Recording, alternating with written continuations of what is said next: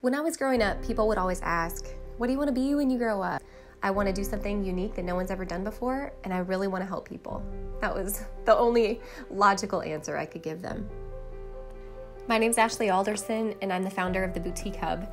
And Eric and I think have a pretty cool, unique story about how we can overcome some of life's greatest challenges only to find beauty in what God's created around us and turn that into an opportunity to help other people and touch other people, not only to grow their businesses, to have better marriages, but also and ultimately to live a better life for Him.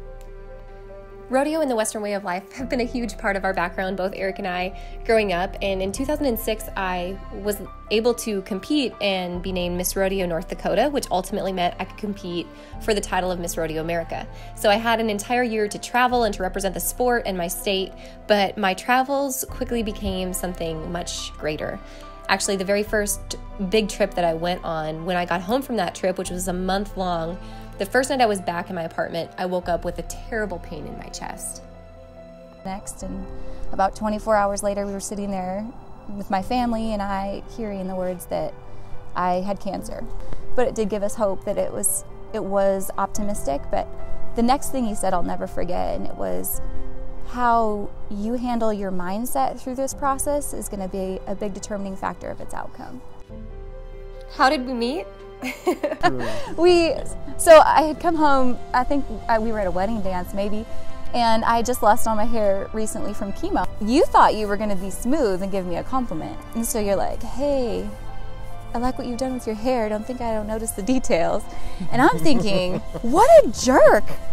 He knows that I'm wearing a wig. It worked. I thought you were dissing my new hairdo. Although we had just met, one of the things that the doctors told me right away as I entered into chemo was that they had no idea if I would ever be able to have kids someday. So even though I clearly wasn't ready for it at the time, it was a long-term goal of mine, and it was totally up in the air at that point. We didn't know what would happen.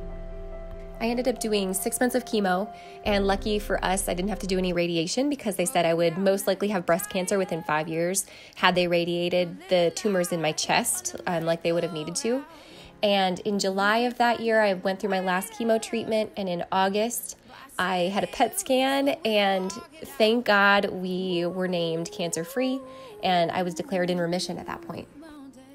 In 2007, I was able to win Miss Rodeo America and spend over 320 days on the road that year, traveling the U.S., speaking about professional rodeo and the Western way of life, and also telling my story as a cancer survivor. And it was a year I will be eternally grateful for, the friendships and connections that were made. Soon after Miss Rodeo America, Eric and I got married, and lucky for us, we soon found out we were able to have kids, which again was a big question mark in our mind. And we welcomed Hadley to our family first. And then soon after came Easton and Jade, and today the three of them are the absolute joy of our life and the center of everything that we do. When we moved from North Dakota to Wisconsin for Eric's job, it really gave me some freedom after I left my role in economic development to start something new. And I came back to this wild idea that I had while I was traveling, and I love discovering boutiques all over the country, but I had no way to find them all together in one location again when I got back home. And for me, and I know a lot of people, fashion used to be something that was unattainable. It was something up on a shelf, and you only loved fashion if you were from New York or LA, or you had money, which I didn't have. But boutiques were a way for women of all ages and sizes and locations and budgets to feel welcome to fashion and to feel confident and beautiful. That's what I loved about them. So the Boutique Hub started as basically an online shopping mall of boutiques, which it still is today, where women can discover stores that they love from around the world on one platform and then connect and shop with those stores independently. And even deeper than that, the Boutique Hub is shaping the way that the boutique fashion industry operates. Our boutique business platform, which is behind the scenes, believes in community over competition.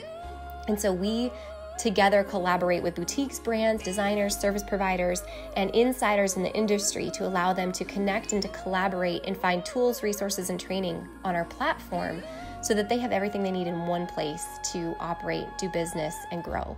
And really, that's the greater purpose, because we know that if we change a small business, we change a life. and we change a family, and we change a community. So forever, impact has always been our main mission, but boutiques and fashion are the driver.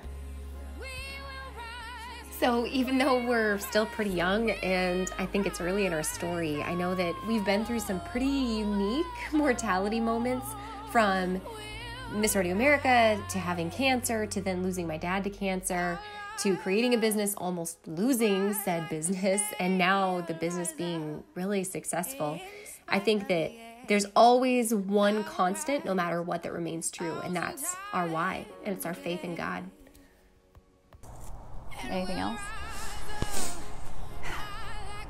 Can't be a cowboy and a nice guy. You got an image to uphold.